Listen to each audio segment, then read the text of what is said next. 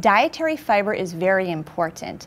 Dietary fiber is the non-digestible component of a plant. The two types of dietary fiber, the first one is soluble fiber and the second one is insoluble fiber. Soluble fiber has the property of swelling when it comes in contact with moisture.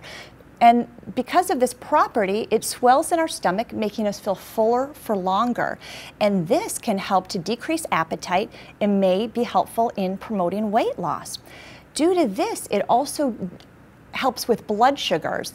It results in a smoother rise of blood sugars, which can be very beneficial for individuals who have diabetes. Soluble fiber also is very beneficial for heart. We call it heart healthy. Insoluble fiber does not dissolve in water and it basically remains intact throughout the digestional tract. So this is very good for digestional health. It helps to prevent constipation, diverticulitis, colon cancers, and hemorrhoids. We need both types of fiber in our diet every day, and plant-based sources have both in them.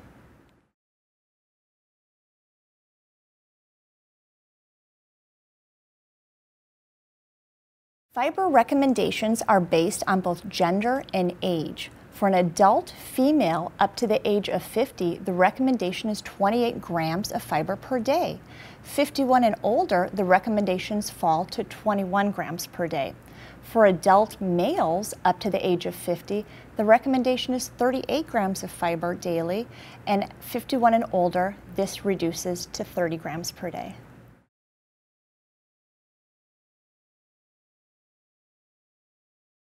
Most Americans are inadequate in dietary fiber and receive less than half of the recommended daily amount. For individuals who are interested in increasing their fiber intake, they need to do it slowly over a matter of a week or two to help to prevent excessive gas and bloating. And because of the absorptive quality of fiber, we also want to make sure that we are increasing our water intake at the same time. To learn more about the Sun Health Center for Health and Well-Being and the many services we offer, please contact us today at 623-832-WELL. That's 623-832-9355. Or visit us online at sunhealthwellbeing.org.